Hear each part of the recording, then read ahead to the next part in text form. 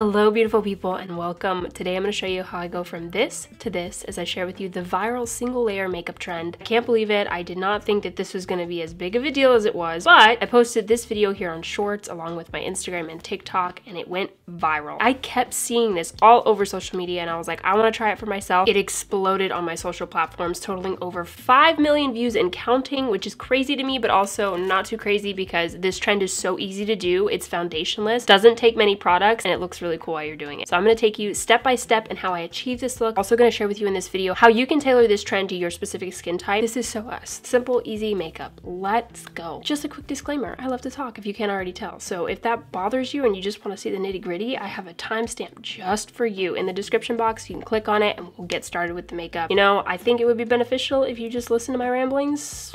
I think it could help, maybe. Anyway, if I haven't said it enough, skincare base. If you want to do this trend, you got to make sure you are starting with a good skincare base. You need 3 things for a good skincare base: moisturizer, eye cream, and sun protection. Today, I'm going to cheat and I'm going to remove sun protection out of this because it's nighttime. I don't need no sun protection right now. Please don't come for me and say that the moon gives you sun rays or whatever, because y'all don't be doing this. I'll let the moon burn my skin. I'm starting out with this Charlotte Tilbury Magic Cream. I love this stuff for a good moisturizer, especially underneath makeup. It gives the skin like a really beautiful dewy look. I would say 100% that this moisturizer is good for all skin types. Dry, oily combination. I have combination skin. We're gonna go ahead and put on an eye cream now. I kind of did this backwards. I was supposed to put the eye cream on first, but we'll be okay. This is the Caudalie Brightening Eye Cream. This is beautiful stuff. I love Caudalie products. They're a staple. I don't know if I've ever shared this with you guys, but I had really bad skin. Before I started making YouTube videos, well actually, like, ironically, when I went to aesthetic school, I entered in my terrible cystic acne phase. It was horrible. I'll probably have to do a separate video for you guys to show you guys how I combated that, how I got out of that. But it was so ironic because growing up, I never really had skin issues. As soon as I went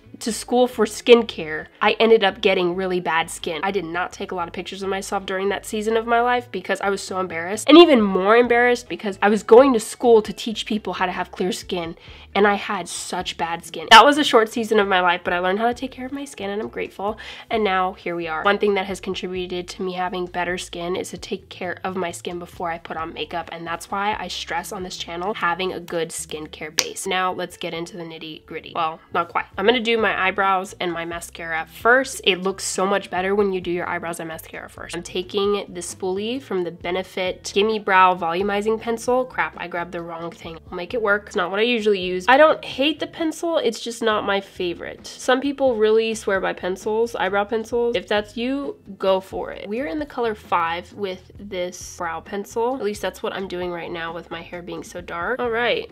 I think that looks pretty good. I'm doing very light. I'm gonna go in with the tinted brow gel from Benefit as well, and I believe this is in the color 5. All the writing has completely come off of it. I love this stuff. It's gonna help those brows stay in place at the same time, add a little bit more of a tint. Super helpful if you have very sparse looking brows or patchy brows. At least in my opinion, it works for me. That is the brows. They are done. Now we're gonna do mascara. Switching it up today. I usually always do my L'Oreal Telescopic. You guys know how much I love that, but I'm actually using the Limitless Lash Mascara from Ilia. I really love this brand, and I like how easy this mascara is to wash off. My lashes are doing good right now. I've been using the Grande Lash Serum on them for the past like 3 months since I had baby girl, and my lashes are giving. I can use other mascaras because my lashes are a good size right now. I'm really happy about that. I really hated looking like Kermit the Frog all throughout my pregnancy because that baby girl that I was growing inside of me took all of my growing hair abilities. I tell you, she has so much hair. She has the longest eyelashes. It's insane. And I'm like, good. Go baby girl. I'm so happy she got that. But in the meantime, I was struggling because I had nothing. And you can't use like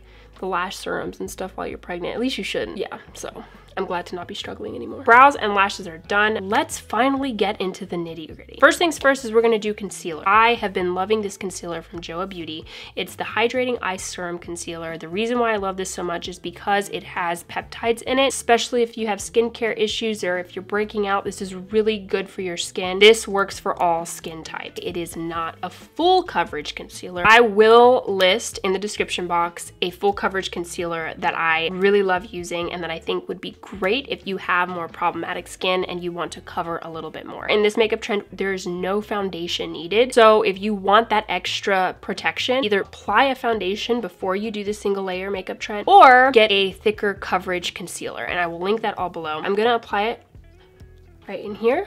Hold on, do I need to bring you in? Yeah, I gotta bring you in. I didn't want to, but I have to. I'm gonna go ahead and apply it in here. I'm very generous with this because we're not using foundation. I apply it over here, bridge nose, kind of like a V there. Here, here. This is to help define my face. I've got a little blemish here, so we're gonna swipe that. And then I have a little sunspots here, we'll swipe that. Then I have some stuff over here. So that's one. Now we're gonna do the bronzer. I really love this bronzer from NYX. It's the NYX Wonder Skin bronzer. It takes a little bit more effort to blend than some other high-end bronzer sticks, but right now, I'm digging it. I like how sharp it is. We're gonna put this right here because this is the contour line I like. I like to really emphasize my natural contour line because you see when I do this, where does it go? It goes right there. For me, makeup has always been working with your natural, not creating something new. I'm gonna put my bronzer up here. We'll do a little zigzag for fun because it really doesn't matter what shape, whatever you draw, like, you're gonna blend it anyway. Go in with the nose. Careful with this one. I'm gonna button out this nose. I love doing button noses, it's fun for me. Emphasize the chin and the jawbone. We're gonna turn this stick around and we're gonna use the highlighter part, which is so cool that it has this. I'm gonna go ahead and highlight underneath my brow mainly. Right where I have that little button, I'm gonna put it there, put it over my Cupid's bow, and that is it. Now we're gonna move on with blush. I'm going through this really fast. Okay, we're using the Charlotte Tilbury Beauty Light Wand. This is in the color pink. I believe this is a special edition Disney. Any of the Charlotte Tilbury beauty wands work just fine. They're beautiful. Find a shade that looks right for you. I'm gonna go ahead and put this right where I would do my blush. I want this to really pop. We're gonna be generous. Now you have the single layer makeup on. This is what you do next. You're gonna apply a setting spray. This setting spray I'm going to use is the Smashbox Photo Finish Endurance Breathable Setting Spray. I really have been loving this. I'm going to apply this all over my skin. And I'm not gonna let it dry. Key is to work in the product immediately after you spray so that you have something nice and damp to work with. I kind of like to start in the corner of the eye and then work out like this, making sure your face is kind of damp from that. Setting spray is super important to making this a lot easier to work with. When I have done this trend without using a setting spray, I can still blend the makeup in, but it's not as easy. It takes a lot longer of a time to do. And don't be afraid, if you need to use more setting spray, use more setting spray. Dampen that face a little bit more if you feel like you're having a harder time blending. If you don't like setting sprays for whatever reason, you find like it's just too much, use a facial spray. I love using the Caudalie Facial Mist, especially during the day when I'm doing this look, because it gives a really nice and light finish. It feels like just like skincare. It doesn't feel like makeup. It's not very heavy. Sometimes setting sprays can be really heavy, but sometimes I like really heavy, especially if I'm going out on a date night or something, you know? Or I'm going for more of a glam look and I want the makeup to have more of a stick to it. Another thing I wanted to mention is that everybody's face shape is different, right? You can find out the specific makeup placement where you want your bronzer, your blush to complement your face shape. There's ways that you can go and figure that out. Even after going to school for makeup, I still had to figure out what worked good for my face, and I found that this is what I like. Because also, not always what people recommend to be good for your face is what you like for your face. So you're gonna have to figure that out if you haven't already. And once you do, you'll be so happy because you'll know exactly where you wanna put everything. And that will make this process even easier because it's just like bam, bam, bam, bam, bam. My face is getting a little bit dry. I'm gonna add another layer of setting spray to finish out this last part of the look.